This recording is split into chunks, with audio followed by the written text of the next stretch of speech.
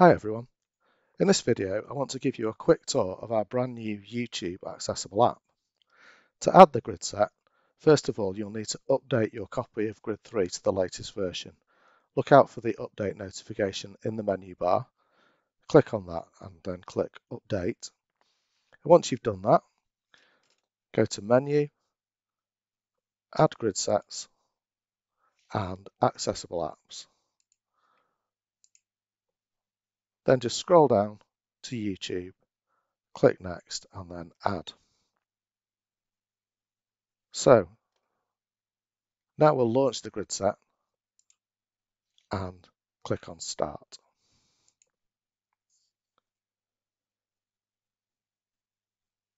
The home grid shows a selection of recommended videos from YouTube.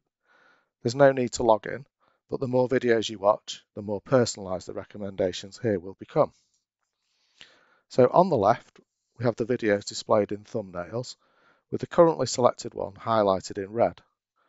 And I can navigate around this grid with the arrows, and I can also have grid read out the title of the video with the speak cell here. But let's say that there's nothing here on recommendations that I want to watch today. I have plenty of other ways of searching for the content that I want. So first of all, I could use one-click search.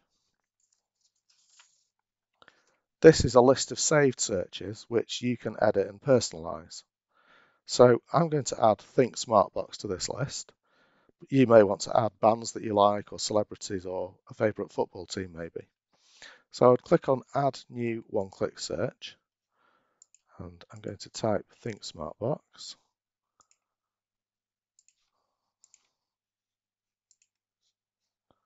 And I can select it there from the prediction and then Add. And there it is. And you can remove items from this list too. Now I'm going to search for Think Smartbox by clicking on the cell here. I can scroll up and down the search result with the arrow cells, and the speak cell will read out the title and the description for me. And then this cell here will jump me right back to the top of the list. So I'm going to choose the Supercore video by clicking on the play cell.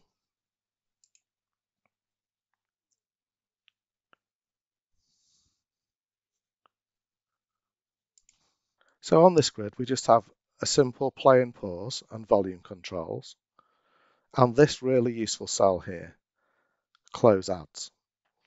So any adverts which YouTube allows you to close can be dismissed, including video ads, banner ads, and pop-ups.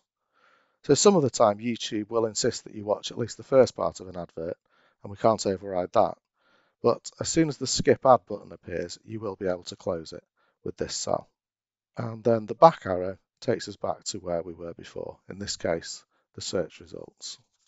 If we want to search for something specific that might be more of a one-off, so I don't need to add it to my one-click search, I can choose custom search instead, which will take me to a keyboard, and then I can just type the search term straight in. So we're going to search for Ed Sheeran, and then I just hit the green cell. And then again, we can navigate our search results in the same way and choose the video we want to watch. We can also view trending videos with this cell here, or we can jump back to our recommendations at any time. And when we finish watching, we can exit to Grid Explorer. You'll also find new YouTube grids in our Fast Talker and AlphaCore text communication grid sets, and you can get these by adding a new copy. And finally, we also have a large cell version of YouTube, which you will see whilst adding the regular version by looking at the alternative version section at the bottom. Thanks very much for joining me on this tour of the new accessible app, and happy viewing.